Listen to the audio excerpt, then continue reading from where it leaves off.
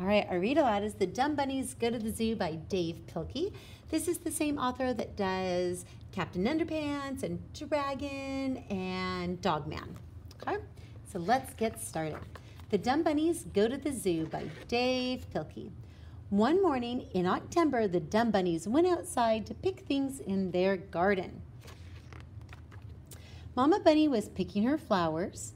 She had tulips, daffodils, petunias, mums, dads, puppies, and kitties. Papa Bunny was picking his vegetables: Easter eggplant, sweet potatoes, mashed potatoes, squash, ham and eggplant. And Baby Bunny was picking his nose. "That's my boy," said Papa Bunny. "What should we do today?" asked Mama Bunny. "I want to go see paintings and sculptures and great works of art," said Baby Bunny. "I know just the place," said Papa Bunny. So they headed off to the zoo. Hold on. I think they were meant to go to the museum. City Zoo. Food, fun, strong odors. 2 miles, 18 kilometers ahead. Drive safely. The math doesn't quite add up on that one. So here's the City Zoo. When they got to the zoo, the Dumb Bunnies ran over to the ticket man. "Duh! Hi, lady," said Papa Bunny. "We'll take 4 tickets," said Mama Bunny. "1 for each of us," said Baby Bunny. 1, 2, 3. There's only 3 of them. Free admission, free ice cream, free popcorn, all for one low price. Inside the zoo, the Dumb Bunnies got some ice cream and began to look around. Custard's last stand. Try our little big cone. And they're eating it upside down. Oh no, the Baby Bunny has the popsicle stick in his mouth. First, they saw a tiny white creature standing on a sign. "What's that animal?" asked Baby Bunny. "Duh," said Papa Bunny. "The sign says elephant." "I didn't know elephants had wings and feathers," said Mama Bunny. "Me neither," said Papa Bunny. "We sure are learning a lot of things at the zoo. Do not feed the elephants." Uh-oh. Do not forget to feed the elephants. That's a sneaky elephant, all right. Next, they came to a cage and saw another tiny creature standing on a sign. "What's that animal?" said Baby Bunny. "Duh," said Papa Bunny. "The sign says lion." There's the lion. His scientific name is Bitus urarmus office.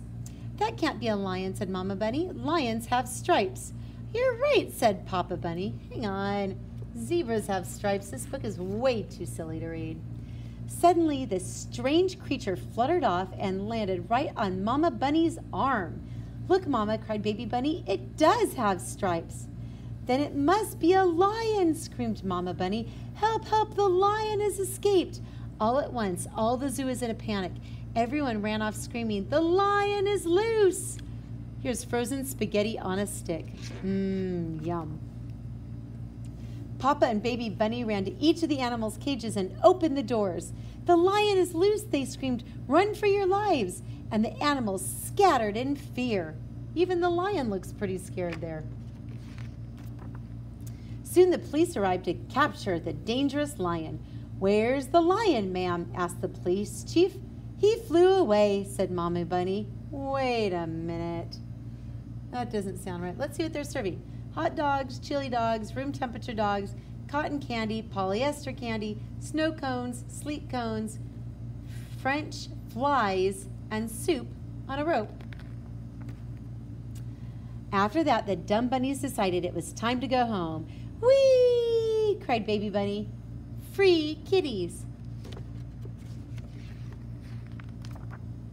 On their way back to the parking lot, they came across 2 more strange creatures. "What are those big animals?" asked Baby Bunny. "Duh," said Papa Bunny. "The box says free kitties. I wonder how much they cost," said Mama Bunny. "Can I keep them?" asked Baby Bunny. "All right," said Mama and Papa Bunny, "but only if you promise not to take care of them." "I promise," said Baby Bunny. Oh my, those are some pretty scary gorillas. Papa Bunny tied Baby Bunny's new kitties to the roof of the car. "Duh, they'll be safe up there," he said. "Do not exit. Turn back, I tell you. Stop it. You're going the wrong way. Severe tire damage." And they went over and clunk. The whole way home, Baby Bunny talked and talked about his new kitties. I sure do love my new kitties, said Baby Bunny. I'm going to name them Pee-wee and Wee-wee. Seconds later, the Dumb Bunnies pulled into their garage. The kitties are gone, said Papa Bunny. Duh, what kitties? Asked Baby Bunny. By now it was getting late, so the Dumb Bunnies went inside and put on their new pajamas. I got these at a half-off sale, said Mama Bunny. I thought so. Look, they only have half of their pajamas. Then they crawled into their new waterbed. This was the best week we've had all day, said Baby Bunny. That's my boy, said Papa Bunny.